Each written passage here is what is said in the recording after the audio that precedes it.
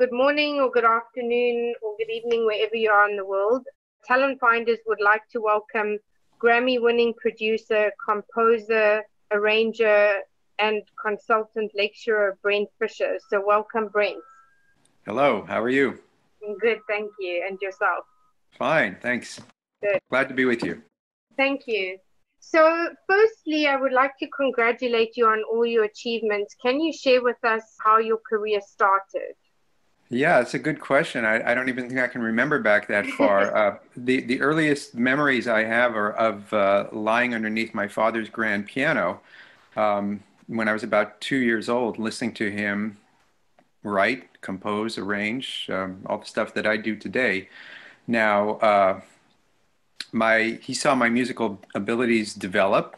I became a professional musician at age 15, and I've been doing it ever since, performing, writing music, touring, producing, and within the last 10 years or so, I realized I had become the de facto CEO of my own record label. At first, we were just self-releasing music for different people, but then I realized, oh, okay, I find myself making all sorts of decisions about marketing and where we're going to get CDs manufactured, or who's going to stream the music, or all this stuff, merchandise sales.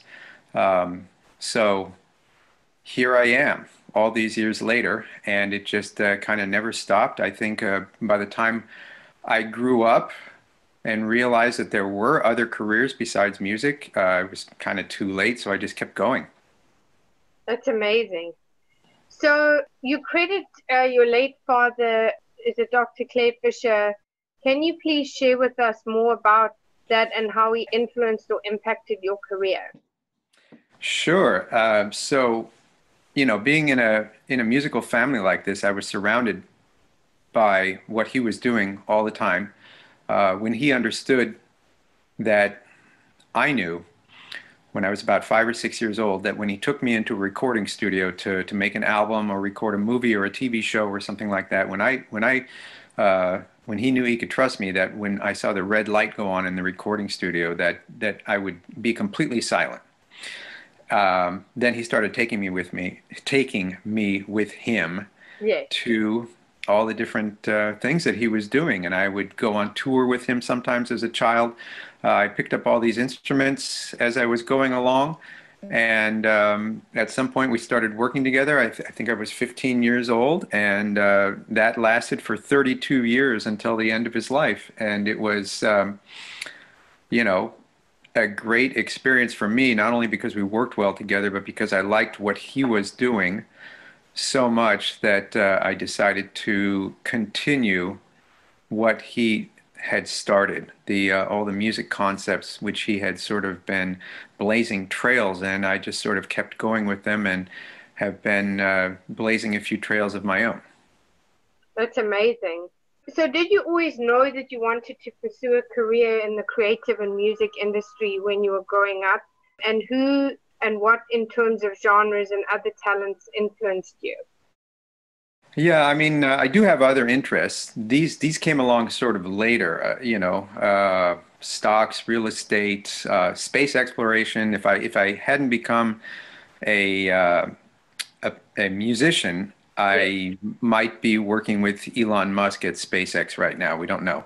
Yes. But I love anyway, Elon. I'm a huge, but he's yeah, ex-South African, so I feel like I have some kind of connection.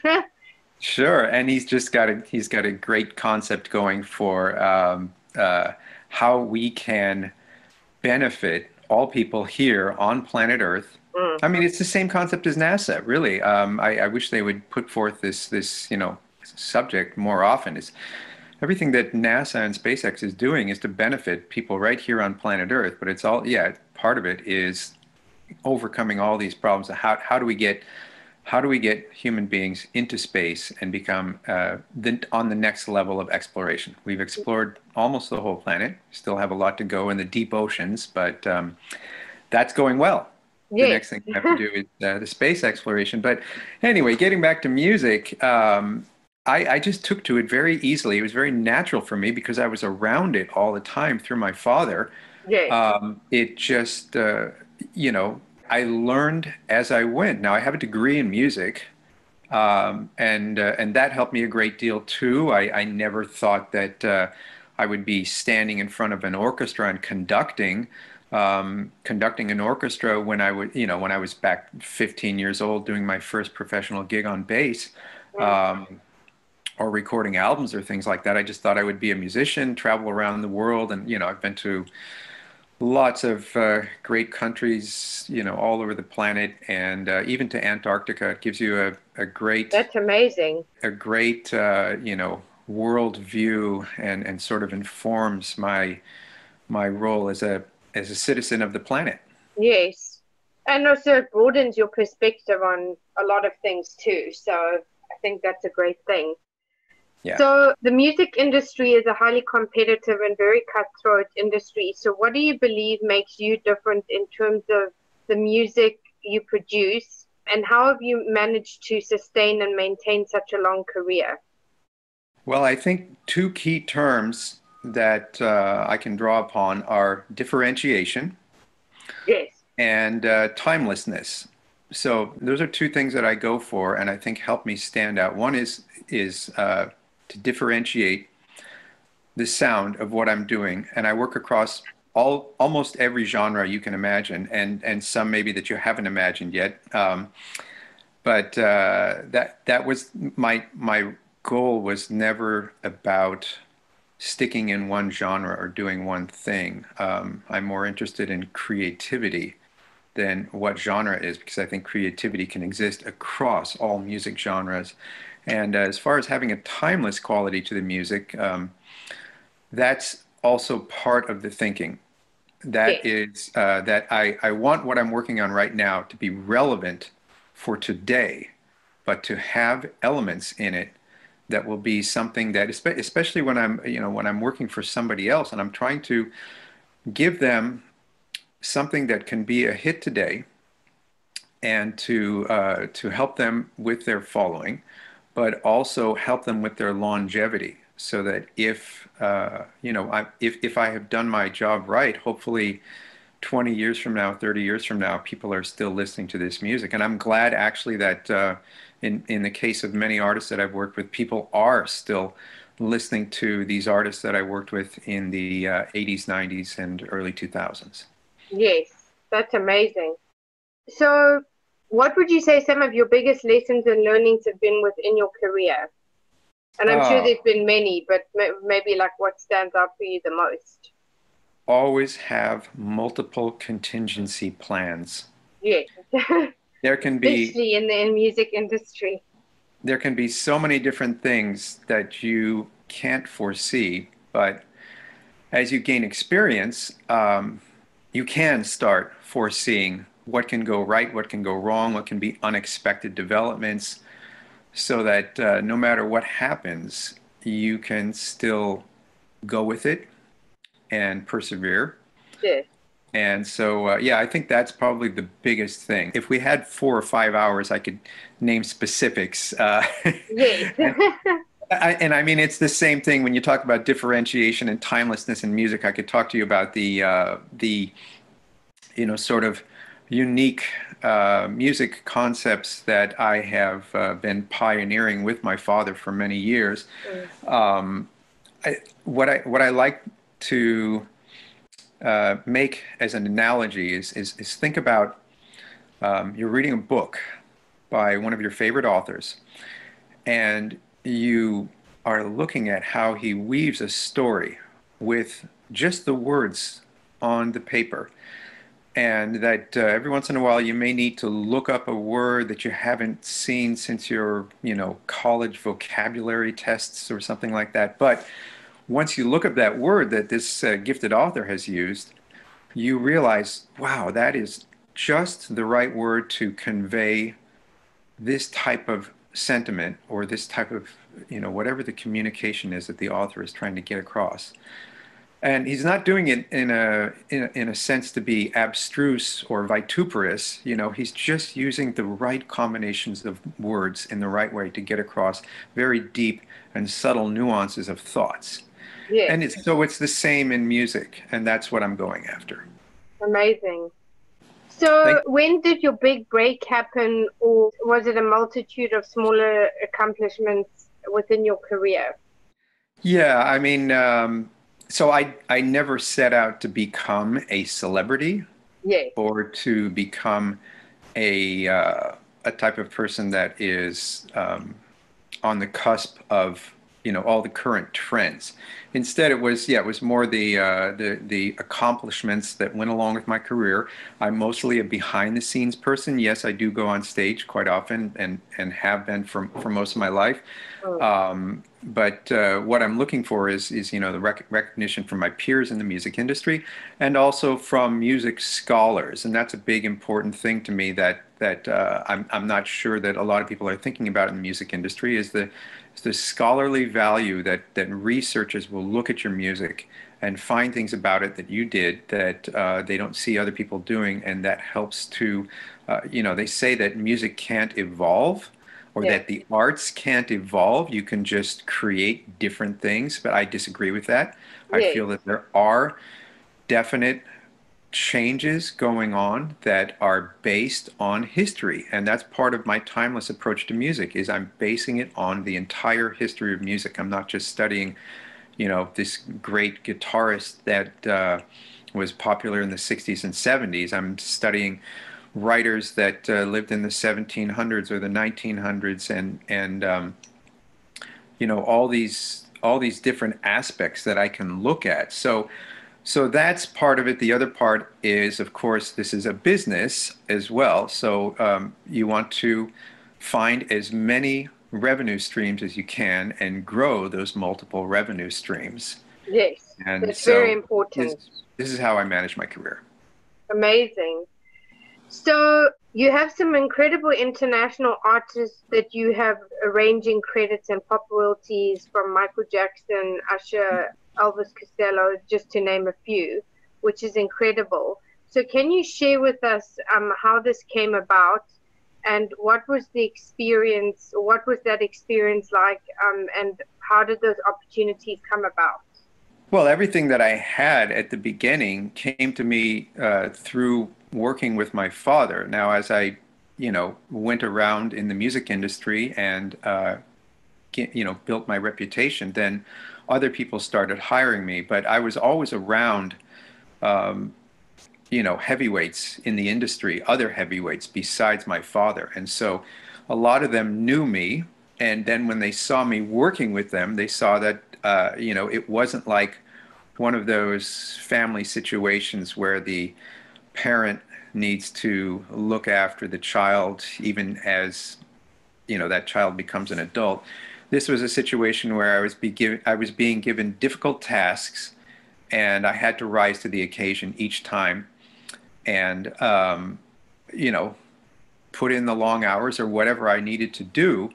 And so when other people saw that, that just led to the work taking on many different types of forms. And each time something came along new Mm, that I had to learn how to do, like if I needed to hire an orchestra for somebody, I figured out how to do that, and I figured out how to get the contracts done right. And when it turned out that I needed to negotiate a book deal or a record deal for my dad, then I researched how to do that, and I talked to people and I gained information. I had a great instructor in college that said, once you get your degree, that's when the real learning begins.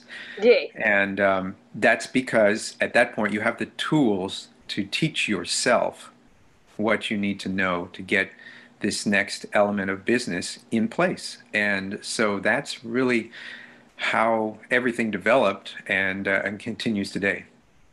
Wow, it's an amazing story. I love it. So you're a Grammy Award-winning composer and producer, which is phenomenal. Can you share with us more about that and what that moment was like for you? And having won a Grammy, which is obviously one of the highest accomplishments in music, what was that like? And did it open other doors within your career? Yeah, so I've been a part of many different Grammy winning or Grammy nominated albums over the years. Yes, I can't even keep count at this point, but the ones that I was directly involved in on a large scale, and actually the ones that I produced for people that got them Grammys and eventually got me a Grammy, those are the ones that, it's great to have that recognition from your peers. Yes, And of course. yes, it does help in your sort of day-to-day activities in the music industry. It's something that it's kind of like getting a medical professional becoming a doctor, or Mm, getting certification as a nurse or something, or a certification as a specialist. It's a way of your peers letting you know that they believe that in this particular case, you've done something extra special to merit having this recognition. And yes, so in that case, it's been wonderful. And yeah, I think but it's part of the ongoing process. I also have plenty of gold records and CDs from my past works with other artists, and so that's another type of recognition. The best type of recognition that I'm looking for also is besides the fans and the people that want to learn about what I do and want to support what I do through enjoying my art, is again those people who research music and have a scholarly interest and want to write another doctoral dissertation about some element of Fischer music over the years. That's also something that to me is a great type of recognition. But yeah, the Grammys are kind of like the highlight of the career, right? I would say.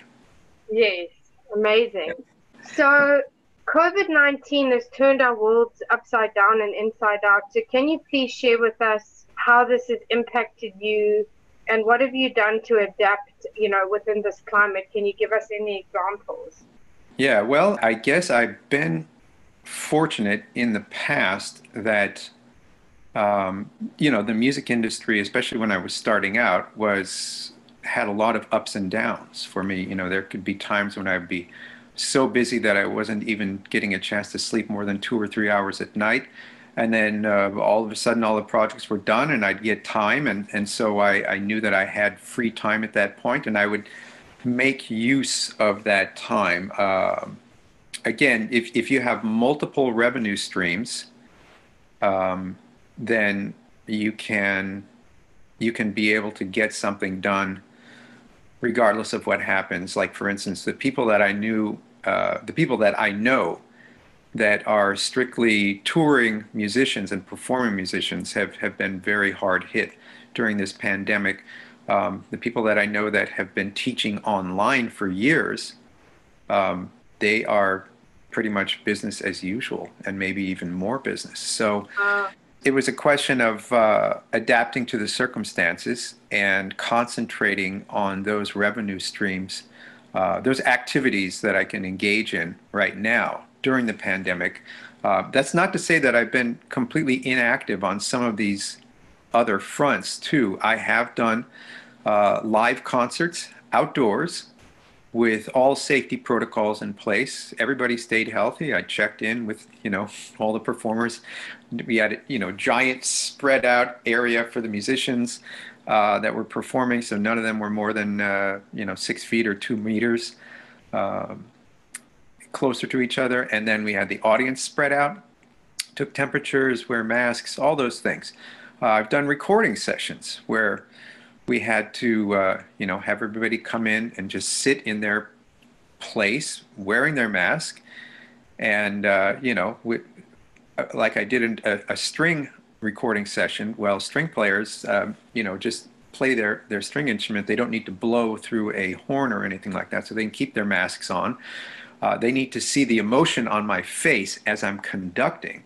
So I took my mask off and I stepped behind this giant plexiglass shield that they had conducted for me in the studio. And so in that way, we got to keep our business activities and also being able to make music. We got to keep those activities going. And so, it's just been a question of adapting and adjusting, and also keeping busy when there were Yes, times it's that, very important. I did a lot of studying this last year. I got out old music books and read through, you know, all this music I have from Johann Sebastian Bach, or all Wow. the other great classical composers, and just, again, learn new things, keep busy practicing. So I've gotten to practice more this year. Yes, So just, yeah, my advice for anybody, no matter what situation you're in, is make sure you keep busy. yes. Don't sit around Especially, and feel hard. especially for one's mental sanity as well. Yeah. Now, I'm not an extrovert. I don't like to be in the middle of a crowd. Uh, I'm not an introvert either, but not being an extrovert, I think, has made it a little easier for me. And I know that there are people who are extroverts that they really miss the social interaction. And I think doing things like this is helpful. Yes, Where you can have interactions with people, even if you're distant. Uh, that's a great thing to be able to do. So yeah, so I hope everybody will take this to heart, and whatever you do, have a positive outlook and keep busy. absolutely. So technology and social media has impacted and changed the world in so many ways and made it more challenging for Yeah. musicians to make money, and also shifted the way the industry does business. I'm sure you've seen many changes over the years. How do you think it's going to change moving forward, especially in the current environment that we're in? Yeah, I mean, I'm not one of those people who likes to make grand forecasts. Yes. I'll leave that to people who have far more expertise than me.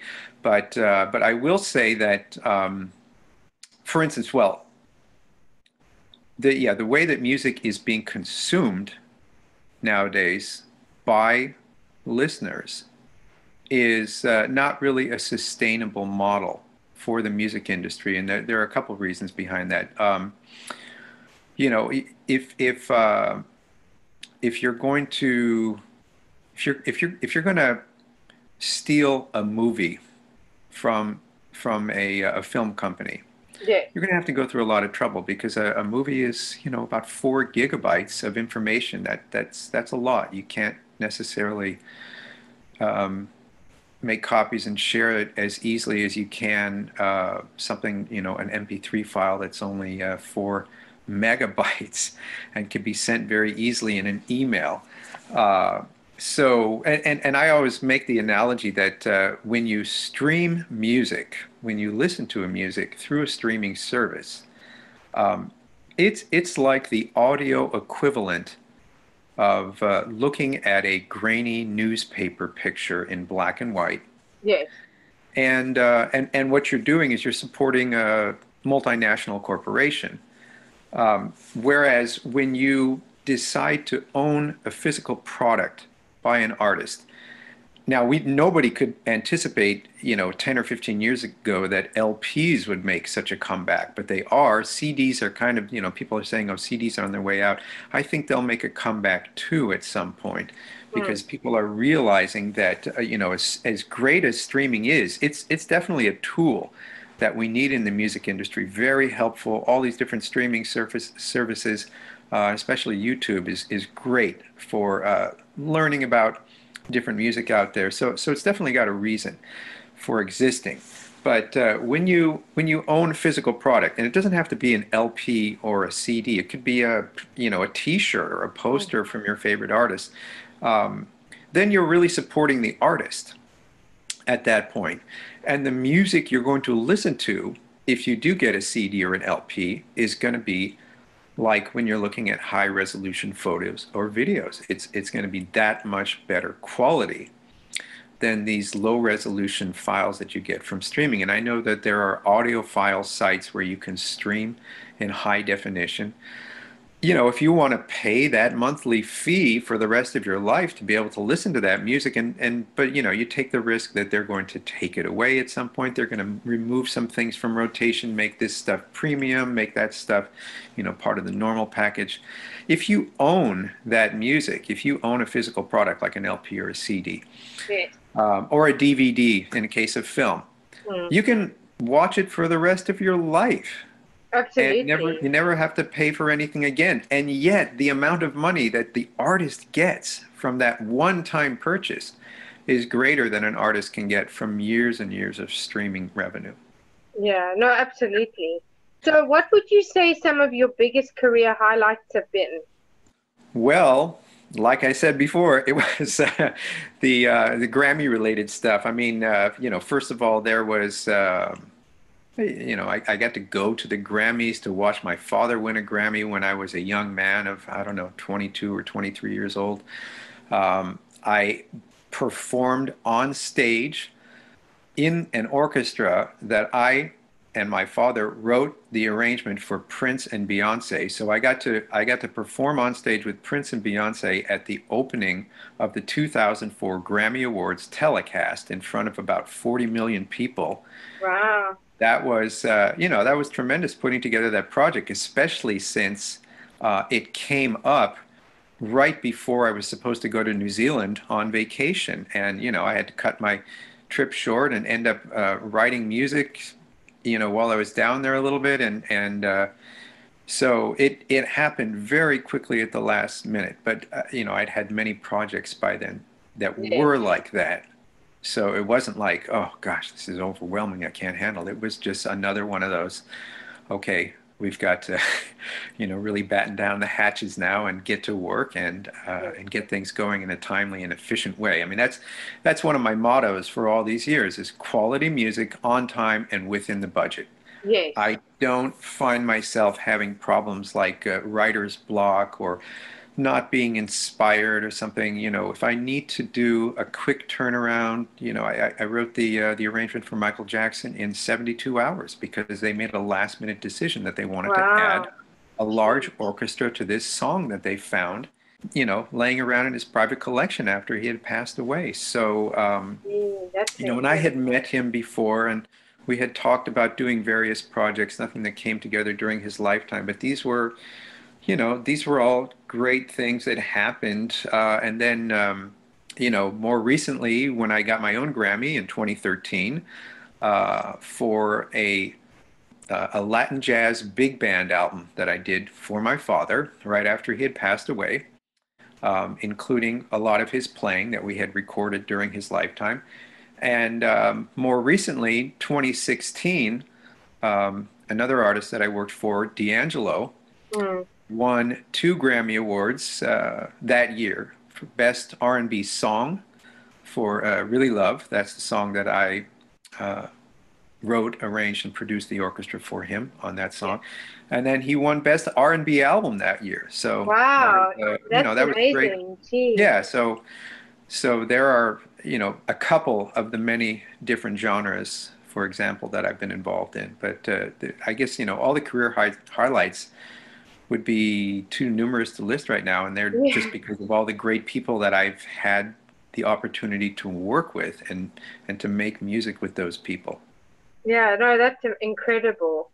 So, what would you say some of the three key pieces of advice you would like to give others who would like to pursue a career in this industry? And what legacy would you like to leave, or how would you like to be remembered? That's an excellent question. First of all, okay, so if I would have to narrow down advice to 3 tips that I could give, basic tips. Number one, if you're going to be in the music industry, and this is going to sound surprising, um, learn music, learn about music. And I know a lot of people say, I've had a lot of success in the music industry, and I don't know how to play the piano or the guitar. I just know what good music is, and I've been doing great. But I mean, think do people work like that in any other industry? Do people like that are working in this massive sports industry saying, yeah, I don't know anything about baseball. I don't know the rules. I don't know how to shoot a basket, but I know what I like in sports. Yes. you know. So I'm working in the sports. It is possible, but if you learn about music and you learn the basics and all the terminology, then you'll be able to communicate with a lot of different people in such, you know, on such deeper levels. So that's number one. Mm. Number two, in the music industry, you should be able to do anything. Don't think that just because you're really good at playing, I don't know, reggae guitar, that people are always going to hire you to play just reggae music, and that could be your love, and you could become very famous at doing that. And I don't know, but in the meantime, you need to be able to do anything Yes. that comes along, and that you need to dig your you know, dig your teeth into so you can get that experience, and then the next time you do it, it's going to be easy. So that's number two. You need to be able to learn about how royalties work and how publishing works and how contracts work, which leads me to tip number three, and that is know your own worth and be able to negotiate how much you will be paid. Mm. Don't think that if you give away your music, that it will lead to people actually spending money on you in the Mm. future. It'll just lead to more people asking you to give them free music. Now, having said that, that doesn't mean that once you decide you're going to charge for making music, that you'll actually be able to convince people to pay you for your music. That's a whole other ballgame. So you need to know how to specifically state what you're going to be able to give them, why it's worth money for them, and how it will improve their life or improve their career Yes. because of what you are adding, this value that you are adding to them. So you need to Yeah. know how to negotiate because there is no standard. There's no minimum wage. There's no maximum wage. There's no you know, there's no table anywhere where somebody has written down, well, you should get paid this much for doing that. I mean, there are ranges of salaries that you can get for doing this or that type of music related job. Yeah. But ultimately, it's up to you as a negotiator. And then looking back at or sort of looking into what I think I would like my legacy to be is Yes. to get people to look deeper into the arts, you know, beyond just being entertainment. It has so much more value Mm. than what you're going to get just from that sort of that transient experience of having art in front of you at that point. Yes. It can be attached to all sorts of memories in your life. So I would say, especially when it comes to music, that our sense of hearing is one of the least developed human senses. Think about it. When you go into, you know, during normal times, you go into a nice restaurant, or let's say right now an outdoor restaurant where that's applicable, and you know, you walk into the place, right away you smell the food, and you can recognize, I smell whatever, you know, I smell chocolate sauce, or I smell a steak, or I smell, you know, barbecue chicken. Whatever it is, you Mm. have a name for that smell. You Yes. taste the food. You say, I taste strawberries, or I taste, you know, I taste carrot. Yes. You have a name for that. When you touch an apple, you understand the tactile sensations and you can describe them using Yes. terminology for what you feel when you are grabbing an apple. Oh yeah, this apple's nice and hard and crispy. It's ready to eat, right? But when you're listening to the music in this restaurant that's playing in the background, can you, for instance, realize that there are three background singers behind the main singer? The chord you're hearing right now is a B flat major 7. There's a trumpet and a sax playing a D and an F, Mm. and the drums are in 4/4 time signature, for example, and playing, you know, this specific type of beat. Can you recognize all that? I mean, you can look at all the colors around the restaurants. Maybe there are paintings on the wall. There's cool design, architecture somewhere.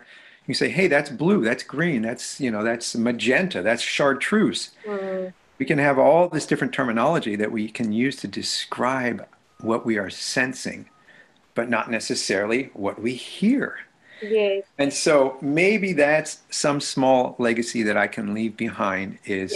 is to encourage people to even get a basic music education, because you know what, it will help your calculations at business. Music, there's a deep relationship between music, math, and the universe, the way the universe works.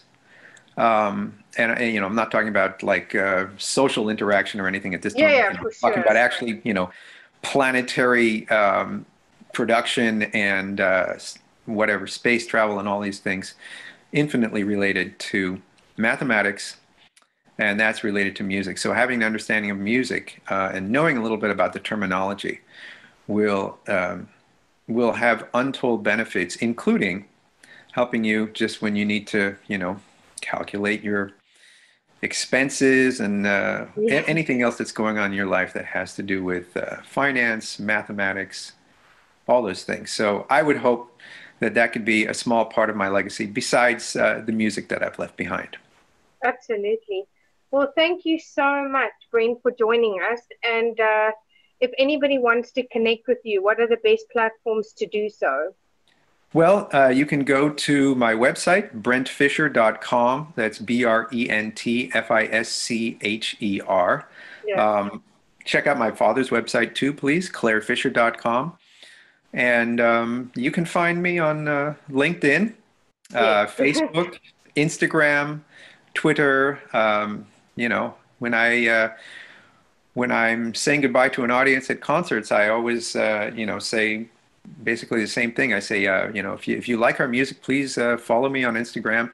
If you don't like my music, please still follow me on Instagram For for sure. obvious reasons. Yes. So you can instigate with us on Instagram. You can tweet with us on Twitter. You can follow us on Facebook, and please like us everywhere. And so yeah, so I'm around on social media, and then there is a contact form on my website. And if there's anybody who has been you know, seriously interested by what I've talked about right now, I'd be very happy to talk to you about it in greater detail at a future time. Awesome. Well, thank you so much, Brent, and hopefully we can have you back in the future. Great. I would love that. Thanks so much. Thank you.